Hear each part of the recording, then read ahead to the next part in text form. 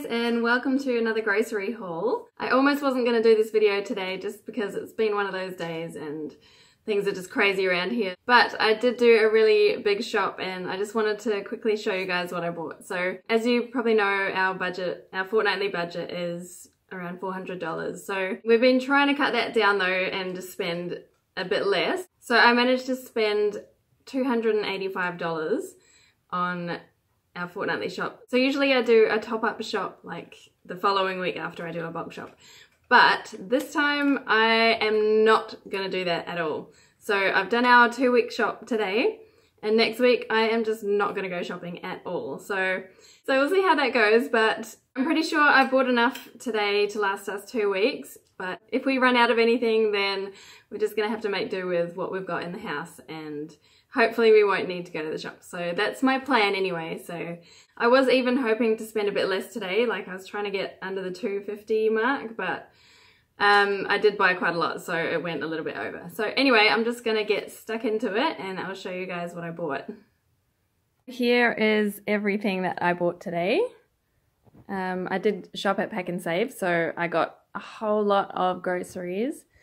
I guess I did pretty good for spending $285 because I did buy a lot. So I ended up buying some chicken thighs this week, so that was $6.50 for about 5 cutlets, and then this one here was $5.70 for 3. So I'm going to do like a chicken curry with those. And then I just bought some bacon bones and that was $6.20. And it really grosses me out how there's like a huge pig's tail in there, but that's just what you get with it. So I'll use that to make like a Maori pork soup, which is like they call it a boil up. So that will last us a good few meals for that. And then I bought these hot dog frankfurters, which have got some cheese in it. I mean, they were $6 for a packet of 17, so I thought that was a good buy. And then I was going to buy sausages, but they were about $12 for roughly the same amount, so probably a bit less actually. And yeah, so I thought these would be cheaper and the kids will really enjoy having hot dogs because we don't usually have them. So for dairy, I bought some more of this Country Soft. I was going to get butter, but it was like almost $6 was the cheapest that you could buy, so I just didn't want to spend that this week on butter, so I just bought that. And then I bought this cheese for just under $8, I think. And then this yogurt, that was a really good price. I think it was $2.50 for a bottle, so that was good. I did buy a few treats this week. I wasn't planning on buying as much, but they were really cheap. So these were like $1.20 each. So I bought 2 of those, and that was $1.80 for those biscuits. And it's just always handy to have those. Our kids go through baking and stuff so fast that I just can't keep up with them, so it's always good to have some extra biscuits on hand. And I wasn't going to buy as many muesli bars this week, but they were on a really good sale. They were $2 a box, and these were $2 a box as well, so I bought some of those. And then I bought these snack clogs. They weren't on a great special, but I just love these snack clogs, and we had a packet last week and there was like 1 bar left and I was saving it for myself. And then one day I left Evie in the car. She was just like playing in the car after we'd got home, and she managed to find it and she got into it and ate the whole thing. So I was gutted. So I thought I had to buy some more of those. So then I bought some tea. I bought me chai tea. I like to mix this with red bush tea. It just gives it a bit of a bolder kind of flavor, but this is a really nice spicy kind of chai mix, and it almost tastes like it's got a bit of apple in it as well to me, but I'm not sure if it does or not, but I like to have that in the mornings for tea. And then I bought this Dilma normal tea. Then I got a big jar of peanut butter. That was $5.50, which is a good price. And I bought 2 packets of little walnuts for baking. I think they were like just under $2 each. And then some dates, they were $2 as well. And I did buy some marshmallows this week, so these are for hot chocolates for the kids because it's the middle of winter and that's kind of like their treat that they have at winter after school, and they just love having marshmallows in it. So in the summertime we do like icy poles and smoothies and stuff, but in the winter it's hot chocolate. So I bought those, and then I bought a big packet of these marshmallows Because it's a special weekend this weekend. It's Matariki in New Zealand, and that kind of like signifies the middle of winter and the shortest day, and the stars are in a certain alignment. So it's a really cool celebration they do here. But we're going to have a big bonfire and some fireworks for it. So I bought those for the fire to roast. I just bought some blocks of chocolate. So I bought this one for baking because it's a bit cheaper. So that was $2.50. And then these ones were $3 each for the old gold. And I'll just show you what tins I bought. So I got some tomato sauce and some sweet corn. And I bought a couple of tins of diced tomatoes. That one's plain. And then I got basil and oregano. And then garlic and oregano. I bought 2 tins of black beans. Some cannellini beans. And then 2 tins of coconut cream.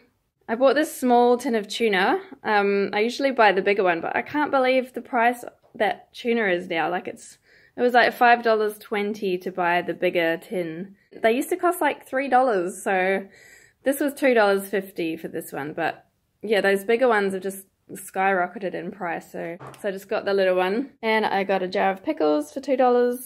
This week I got some kind of different stuff that I don't usually buy. So I bought some mandarins, because we did have mandarins growing on our tree, but they've all gone now. So I bought some of these easy peel ones, and they're nice and big too.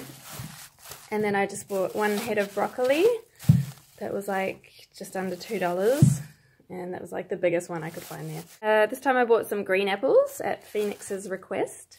So yeah, hopefully all the kids enjoy those. And then I got lots of bananas because they were $1.80 a kg. So I got a good few bunches of those. And then I bought this packet of mushrooms for $4.50 for 500 grams. So that was cheaper than the loose ones that you buy. So I got those. And then I bought some Bosch pears, and they were $1.80 a kg as well. So I thought I'd get a few pears this time. And then a bag of carrots. And then I bought this bag of onions for $2.50 as well. So that was quite a good price for those. And then for cereal, I bought some Riceys because we'd run out of those, and we don't always buy rice bubbles. So got those this week. And oh, I got this ginger. I have loved having lemon and ginger tea. It's just so good in the winter, and when you get a sore throat and stuff, it's just really good. And then I've been adding it to water kefir that I've been fermenting as well, so that's really handy to have that. I love fresh ginger. It's also really good for adding to stir fries and curries and things as well, so I just love ginger in the winter time. I bought this golden syrup. I got these buttered popcorn and sweet and salty popcorn for just because it's school holidays coming up soon, and I thought I'd get those as a treat. I just bought some sunflower seeds and some bulk almonds. I'm not sure how much they came to in the end, but they were $3.20 for 100 grams. So it was probably, you know, around about $9, $8 or $9 for those, which is a bit of a rip. And then I bought some cranberries. I bought some pumpkin seeds as well. And what have I missed? I'll just go back over here. So I bought some corn thins, and Hazel has loved having these in her lunchbox instead of having a sandwich. And then I bought 2 boxes of Jats crackers for $2. I got 2 things of soy milk. Now we're $2.80 each. And then I bought some more rice bran oil and some milk powder for $8. I got some Vitabrits for $5.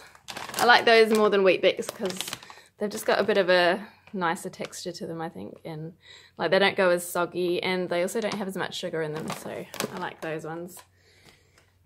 And then I just got a bag of cat food and some corn chips for, I don't think I even saw the price on those, but some lightly salted corn chips. And then I got 2 big packets of rolled oats. They were just under $4 actually a packet, so for 1.5 kgs, so that was an okay price. And then I got some sushi rice because I've had, well, this is like short grain rice, which is pretty much the same as sushi rice. But yeah, I've had like some nori wraps in the cupboard for ages, and I've been meaning to make sushi for so long, but I haven't got around to it. So I just thought I'd better have some of this on hand in case I decide to be inclined to make sushi. And then I got these seaweed rice crackers because the kids like those and they're nice and cheap. I got heaps of bread this week, so I got these chia batter buns for under $4, 8, and then I got these because Phoenix was eyeing them up and he was like, oh, can we buy those please, mummy? And so I only bought them because they were marked down to $2.09, so he's a lucky boy. So I got those, and then I got 2 packs of hot dog rolls to have with our hot dogs, and so they were 2 for $5. And then I just bought 4 loaves of this value bread. I was gutted because they didn't have the giant bread, which is what we usually buy, and because they have multi-grains in it, but these ones are just wheatmeal and they don't have any whole grains, so that's a bit annoying. But they were $1 each, so I had to buy those instead this week. So I got 4 loaves of bread, and nearly done. I bought some more eggs, and then I got some toothpaste for the kids. I think it was $2, which is a good price for this Minion toothpaste, and it's like, what is it, age 6+. Yeah, I don't really go by the ages on the box. I usually go by like the fluoride levels it says in the ingredients. So this one's quite low. I think this is only 1,000 whatever it is. But yeah, this is quite low fluoride, and so I tend to just give the younger kids like a tiny amount of toothpaste on their brush, and then the older kids a little bit more, just so that they're getting enough fluoride and not too much, because I know Evie doesn't spit out her toothpaste yet, so I don't want her swallowing too much of it. Yeah, so I only give her like the tiniest amount on her brush. And I just got these 2 light bulbs. They were 80 cents each.